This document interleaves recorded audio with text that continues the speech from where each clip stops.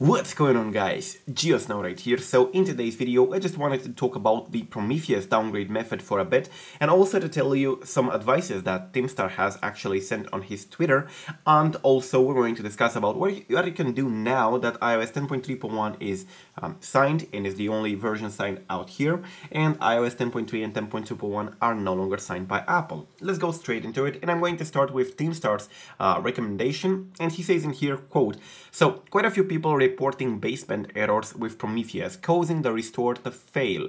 Advice, do not restore until I fixed this." End quote. So what he's meaning in here is that you probably know Prometheus is his tool that makes use of a bug in the TSS checking or in the restore mechanism that allows you to use a previously saved blob in order to downgrade to iOS 10.2 or 10.1.1 or even lower if you have the blobs. But as you can see here, he posted 2 days ago this thing about the baseband errors. A lot of people are actually saying that the baseband isn't restored correctly. Well, I understand Timstar's concern because baseband is not the best thing to play with on your iPhone. Baseband bricks are actually very bad, and if you go ahead in here on the iPhone wiki, you're going to quickly understand, I'm going to put a link in the description, that baseband cannot be that easily fixed, and if you break it, if you get it completely broken or if you get it corrupted, you will not be able to fix it back again. For example, if I break the baseband, I cannot use iTunes to restore the device and fix that thing. Usually it requires a lot of tasks to be able to unbrick it, and yeah, it's pretty much a pain in the ass to fix that thing if you break it. Now, I do not know if Prometheus has that serious errors that render the baseband bricked. I seriously doubt it creates a permanent brick, but anyways, playing with the baseband is not good, and if there are errors in this area, you should probably stop using Prometheus for the moment until Timstar creates a new version. Now, the baseband itself, as I said, cannot be fixed by updating from iTunes. So do not assume that no matter what happens, you're going to go ahead in iTunes, restore to iOS 10.3.1 and fix your baseband issues. If you happen to break your baseband, you're going to not be able to place any calls to activate the device. You're not going to be able to read the SIM card anymore, and so on, which is quite a pain. And yeah, there are tools to actually flash a new baseband software, but it's going to be very, very hard for you.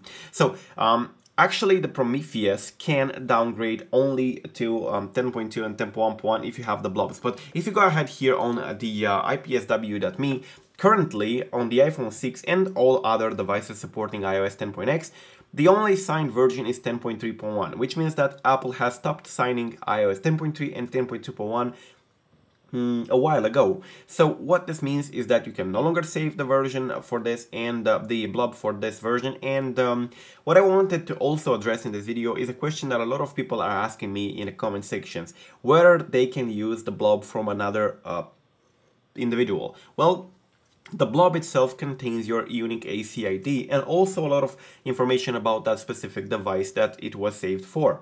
If you're trying to use, for example, your friend's blob, even though it's the same device, for example, iPhone 6s, it's very, very likely to have differences, for example, the board code. But even if it wouldn't, and even if it would be the same device, I mean, the same iPhone 6s with the same CPU inside and the same storage, it will still not work because the ACID is different, and yeah, it would generate a completely different blob. So no, you cannot use somebody else's blobs in order to downgrade. I really hope that got fixed. If you have blobs already saved, and this is where I wanted to reach. If you have already saved a couple of blobs, no matter that, for example, you have them for iOS 10.2.1 or 10.3.1, which are known not to work with Prometheus anymore, you should still keep them, and you should still verify them in here on tsssaver.unconventional.com on the check page. I'm going to link it in the description down below. Now, here you can load a blob file, and I'm going to do so. I'm going to show you how to verify that. I did that in the past, but I'm going to also show you again. For some reason, it sees it as the iPhone. Okay, it's for iPod Touch, iOS 10.2. and you select all the identifiers in here and click submit. The only thing that you should keep in mind if the file says it's valid and has the rosy tag set to true is the board configuration. For example, a couple of devices have different board configurations. The iPhone 6s, for example, can be either from TSMC, the CPU inside, or from Samsung, which generates a completely different board configuration. And if you, for example, you have a device with a TSMC chip inside, but you save it for Samsung, which is the standard board configuration, that blob is not going to work, even if it's created for your ACID. So you should keep that in mind. You should verify the board configuration. But anyways, this is how a correctly looking blob should be rendered inside the TSS saver.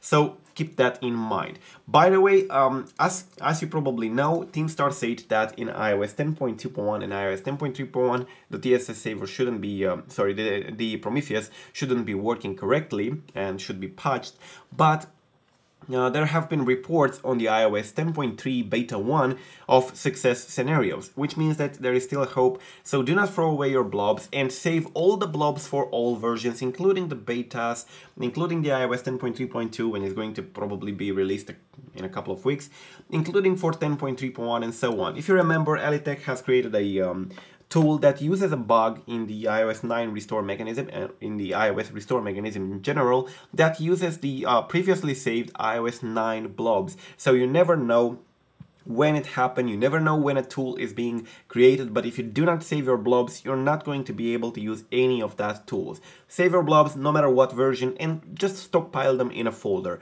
For the moment, take TeamStar's advice and do not use TSS, and do not use Prometheus up until it gets fixed. And yeah, make sure you save your blobs and verify them, keep them safe. Till the next time, I'm GeoSnow, peace out.